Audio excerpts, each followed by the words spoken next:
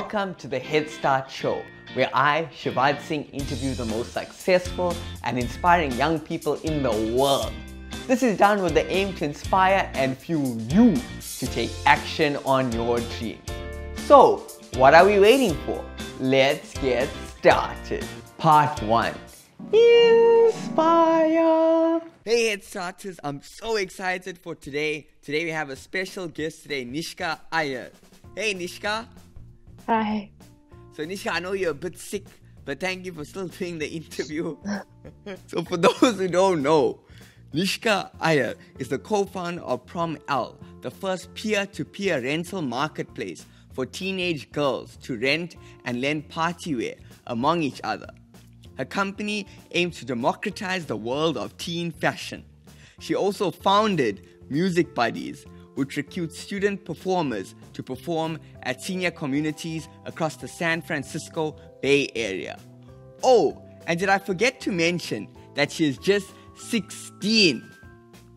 So Nishka, I gave the Head Starters a teaser trailer about you. So walk us through your journey before you got here. So I was born in Mountain View in California, and I've lived in the Bay Area since then. I'm currently a 10th grader or sophomore at Harker School in California. And at school, my favorite subject would probably be math. But business started out as a curiosity for me when I first entered high school, and I didn't really know what starting a business meant or what entrepreneurship really entailed.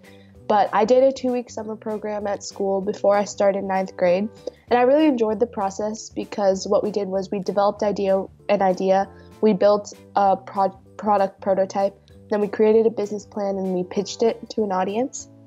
So then I joined our school's DECA club, and I also enrolled in the business and entrepreneurship class to get more exposure and experience with this. But besides that, I love playing volleyball, and I play both at school and competitively. I'm also a clarinetist in my school's orchestra, and I have trained and performed Bharatanatyam, which is a classical Indian dance form. Oh, nice. So Nishka, you're a dancer, entrepreneur, musician, and sportswoman. That's what you're going to put for your bio. Okay. So what is PromElle exactly? So, as you said before, it's the first peer-to-peer marketplace for teen girls to rent and lend party wear amongst each other. So using PromElle, teenage girls in middle and high school and even college can easily make money by listing and lending their quality, barely used dresses to others, while also saving money by renting a dress when they need one. And how did this idea come about? Did an apple also fall on your head? No, I don't think it had to do with an apple, but the idea came about a year and a half ago. So Ria and I were in a business class together at school, and a project that we had was to come up with an entrepreneurial idea that both solved a problem that was going on and developed a business case for it.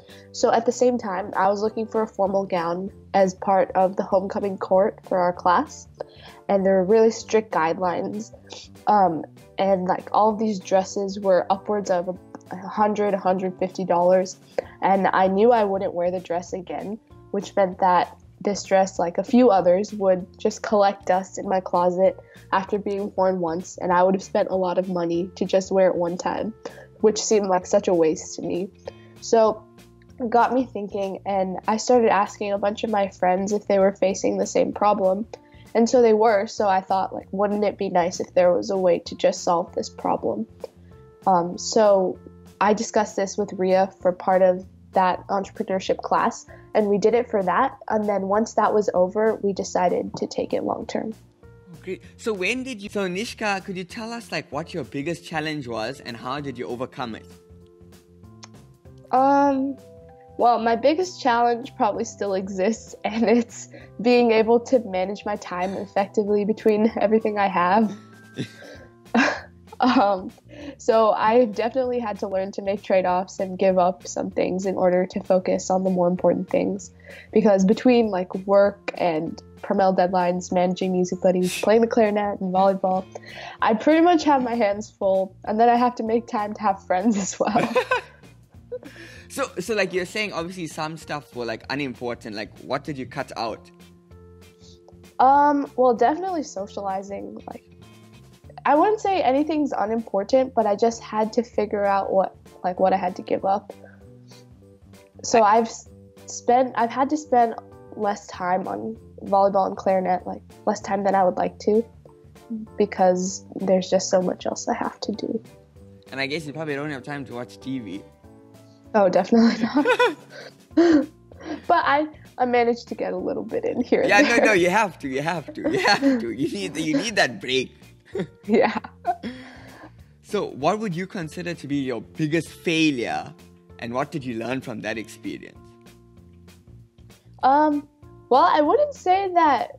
I mean, I'm only 16, so I obviously haven't had like a huge failure yet. But there's always like the little things, like when, I don't know, something on the app doesn't work, or like doing not so well on a test and things like that. So it's just like what most people my age experience as well. And I used to get really disappointed about these things, but I mean, it's normal. So I just learned to like work harder next time. And I like you just accepted it. Like you never get angry for like failing. I used to get pretty angry. But I don't know. I guess I don't really as much anymore. What's the reason? I used to not work very hard. So